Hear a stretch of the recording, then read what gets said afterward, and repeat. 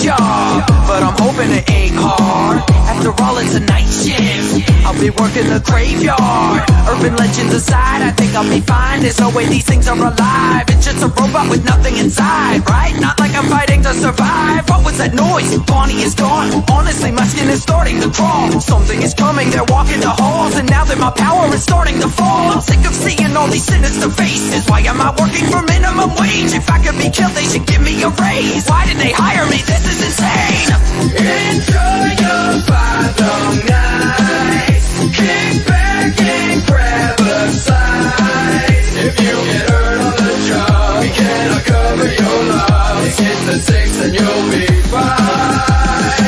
What's with all of these accidents happening? And what's still in business, that is baffling. All these cameras had better be accurate. I can't imagine if they get their hands on me. Gotta look past all the tragedy. What was the bite of 87? Actually, why does it seem like every damn event at Freddy's is no less than a massive catastrophe? You don't need to reiterate the gravity of making sure I don't run out of batteries, or they might reconfigure my anatomy, adding me to the mechanical family.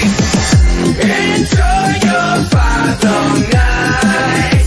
Kick back and grab a side. If you get hurt on the job, we cannot cover your loss. Hit the 6 and you'll be fine. Okay, 6 a.m. rolling around any second now. Come on, let's do this. Come on, baby, I'm ready. Let's go, 6 a.m. Got all night. Tick-tock, tick-tock. Everybody just stay in your designated places. No need to come to the back office. I smell a foul odor. I think it's getting closer.